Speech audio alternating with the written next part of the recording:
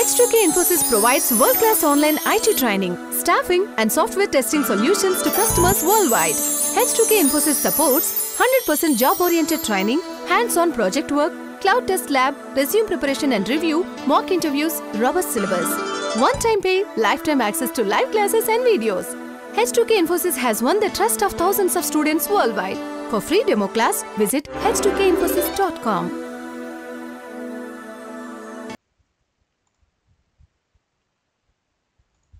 The moment you change it back to private, you get this red underline. Similarly, superadmin wants to see the superadmin wants to change the password and the username for admin. That can be done because admin change password and change username are both default access specifiers.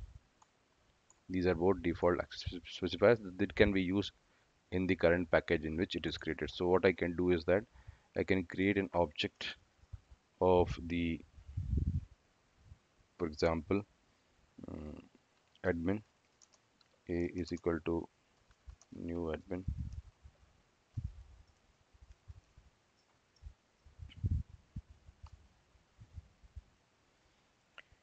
and I can basically call up the methods called change admin username like this, and directly change the username for the admin rights. Let's say it can be Sammy, and the change password for Sammy is this one. It's Sammy @1234. So I have changed the admin's username and password from the super admin console. For example, I can save this class file and run it. I'll get the change password.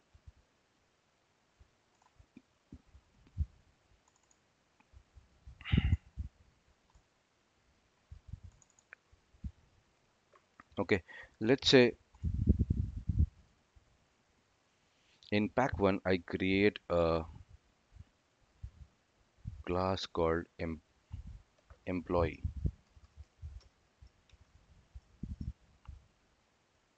Call it the main method. The employee should be able to also see his or her earlier username and password and the changed username and the changed password. So what I can do is that I'll create a protected global variable of string type. Let's say employee username and a protected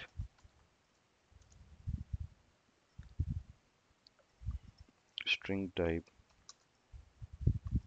employee variable called as employee password. Protected access specifier can be used in the package in which it is created. The package is pack1 and can be accessed by other classes of other packages if that class of other packages inherits this particular class.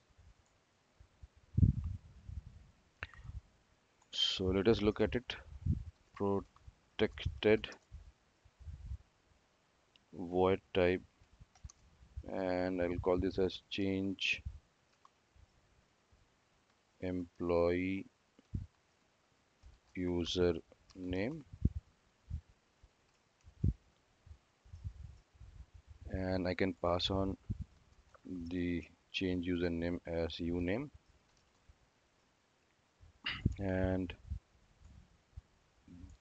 the changed value will be passed on to the global variable called employee username. Similarly, I can have a sysO statement. I can write down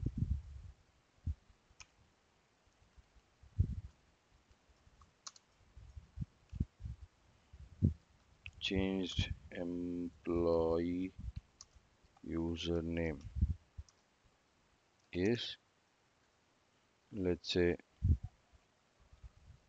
it is whatever it is. I can pass on that later on, copy this and paste it. And similarly, I'll create another method which is a protected method to change the password. Copy it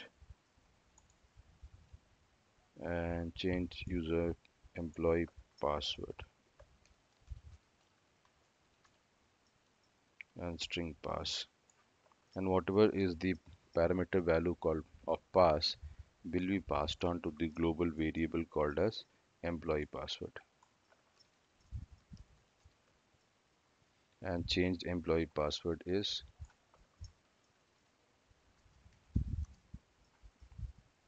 employee password.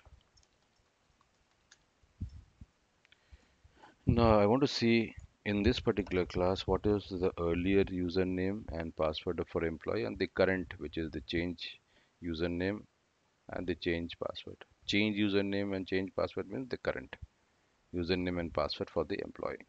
So if I want to get the earlier username and password, first I have to define the value of it. So for that I need to create the object of the employee class, because all these global variables and these methods are non-static. Non-static has to be called by the object of the employee class.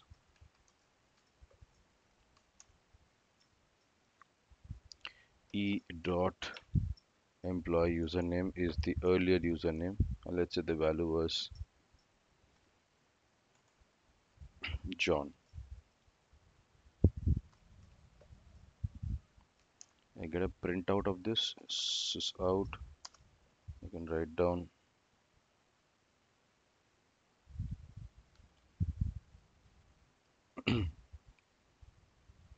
let's say earlier employee username was E dot employee username, then have E dot employee password needs to be defined, which was the earlier one. So let's this be John at the 81234, and I can write down sys out earlier employee password was E dot employee password. Similarly, I want to get the current or the change username and password. So I need to call it with the reference variable of the employee object E dot change employee username, and let's say the change username is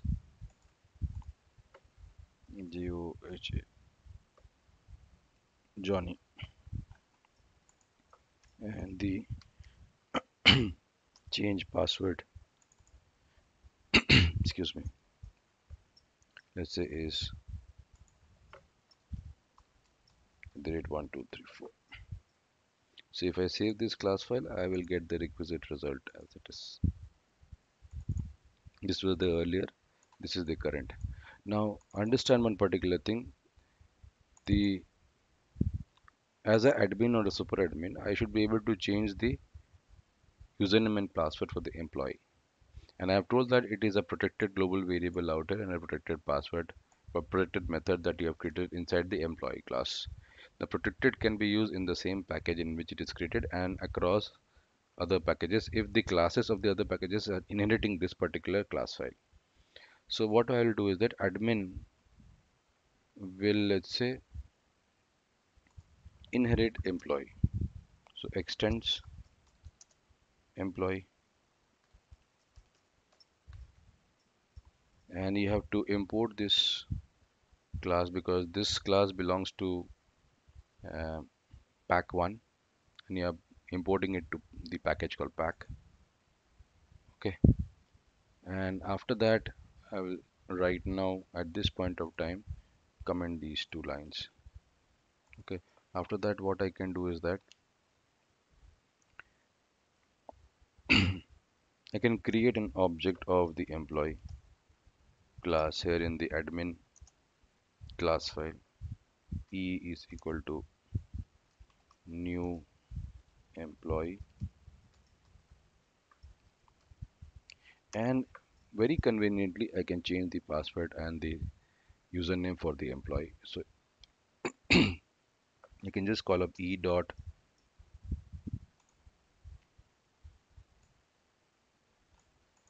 Now why to call with employee? I can actually create a, it is already being created. I can create it once more. Admin, so I'll call this as A1, new admin. You can just one A1 dot, I can change the employee username and the employee password out here.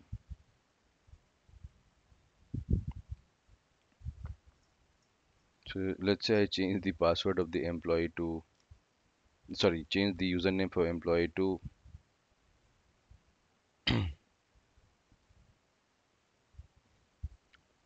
let's say Mark, and I change the employee password, not admin, employee password to, let's say, Mark at the rate 1234. So why I am able to do that in the admin class? Because it's a protected, and protected can be used in the same package, and the package is pack1, or in other packages if the other classes present in the other packages are inheriting the package in which the protected access specifier is used. So it is extending employee. If you see that, that is why you can change the employee username and password, and after that I can save the class file and get the changed employee username and the change employee password by running the admin class file. Similarly, super admin should be also able to change the employee username and password, and employee change employee username and the change employee password methods are protected. So if some other class file present in other package wants to change the employee username and password, it has to inherit the employee class file, because the methods that are made are having protected access specifiers in the employee class. So this will also extend the employee, and then it can change the password. So what it can do is that it can create object of the super admin, and I'll call this as SA1, and then very conveniently can change the,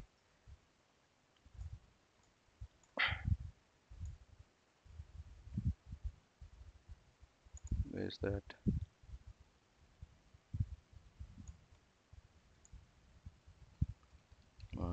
dot,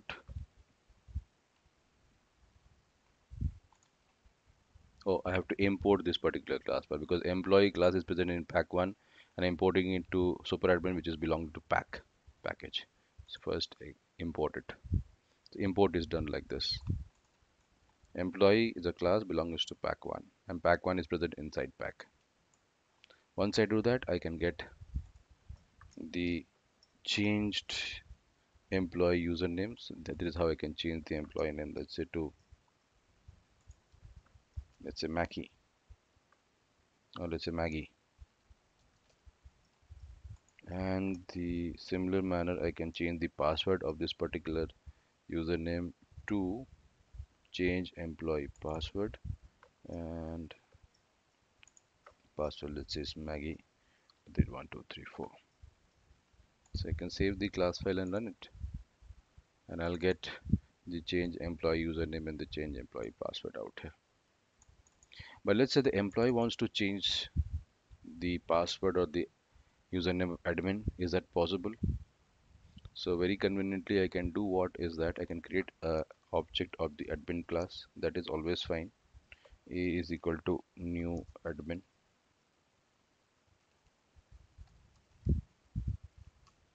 and since admin class belongs to the package called pack, I have to import that because employee class is inside pack1. Done that. Now understand the methods called change admin username and the change admin passwords are default. Default can be only used in the package in which it is created. And admin class belongs to package called pack, and here employee belongs to package called pack1. So should I be able to use those particular methods? A dot, I will not get the methods called change admin username. You can see that if I forcefully try to use it, so I'll copy these, for example, not employee, admin. These are the two methods, right, which I want to call it. So I'll just call it with the reference variable. And let's say I want to change the name to something. For example, the admin username should be changed to admin, and the admin password should be changed to,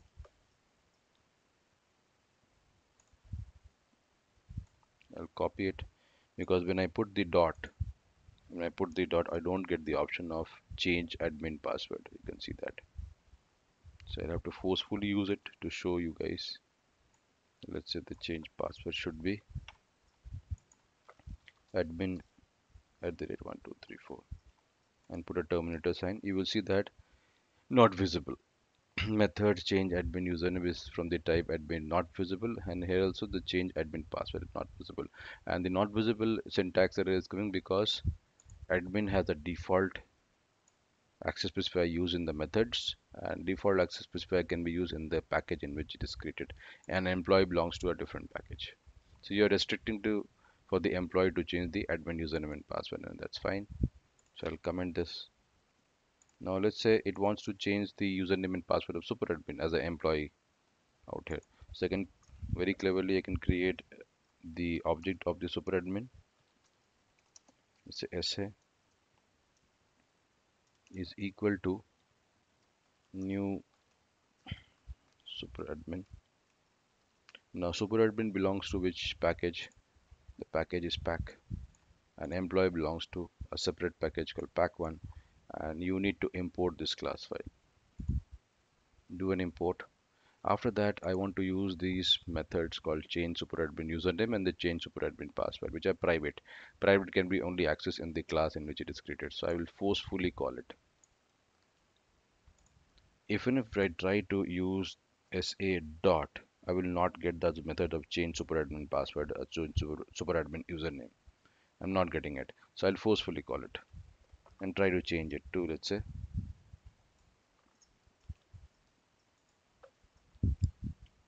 super as the change username, and I'll forcefully call this also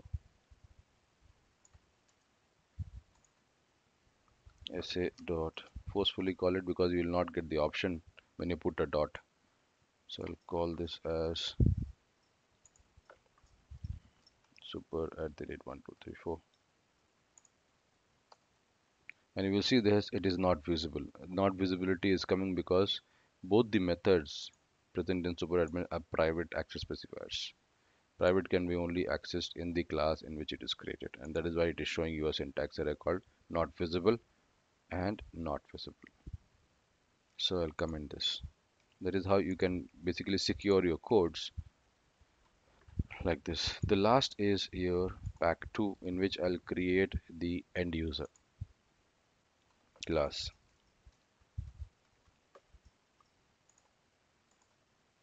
And let's say end user, I am using the public access specifier. Public access specifier can be used across all packages. So a string type global variable, let's say end user end user name, and public string and user password. And I create a public method. So I'll just pick up from here so that I don't waste time too much, and change the access specifier to public from protected first, and change end user name.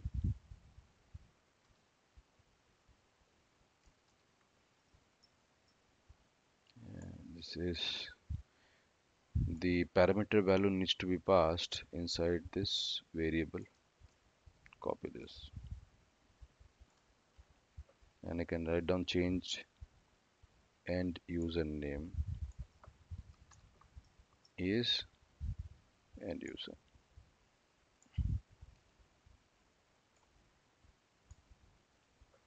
And this will be also public. Public method can be accessed across all packages. I'll call this as change end user password, and the parameter value of pass should be passed on to the end user password, which is in the global variable. And the changed end user password I can write down is this much. Once done, and then I can want to get the earlier username and password of the end user and the current one. Current one is the changed one. So what I need to do is that I need to create an object of this class. I have to change the compilation.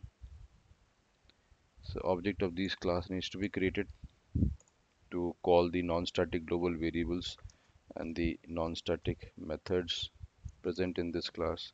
So new end user, and then e dot end user name. Let's give the end user name as EU1, and let's print out this. I can write down earlier end user name was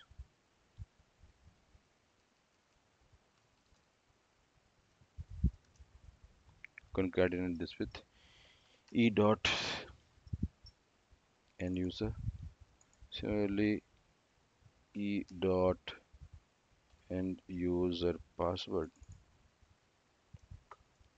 equal to, let's say it is EU1 at the rate 1234, and I do a sys out at the earlier end user password. I can just put it out here. End user password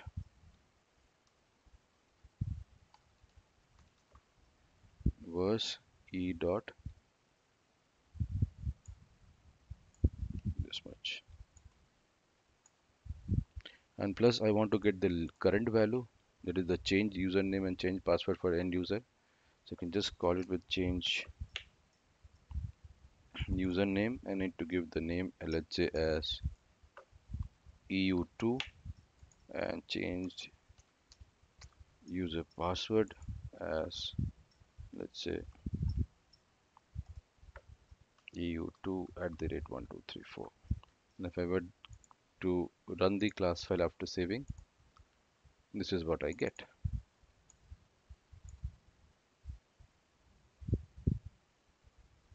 And let's say the employee wants to change the username and password for the end user, possible, because these methods are public methods. Public method can be accessed across packages. Admin can also change it, and super admin can also change it. So I'll show it in employee. How do you change it? So I can create a object of the end user. Let's say EU is equal to new end user. I got to import it because end user belongs to pack 2, and I'm calling it inside the employee class, which belongs to pack 1. So you have to do import. After import, you can basically do EU dot, let's say, change end user username. You can change it from here. Let's say I call this as U3, and I can also change the password if I wish to. This is the password, end user password, and I can change it to U3 at the rate 1234, and I can get the result by running this employee class. Similarly, admin can also change it, so I'll just call this inside the admin.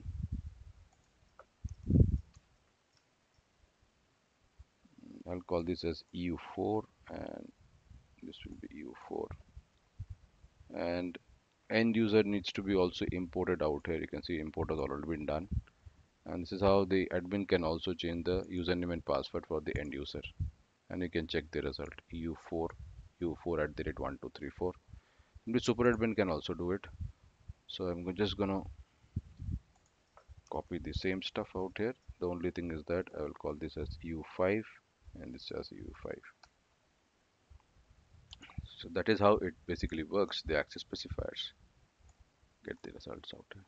This is how you can create security for the codes across the packages out here. So that's about it. If you have any questions, please let me know. Thanks very much for understanding.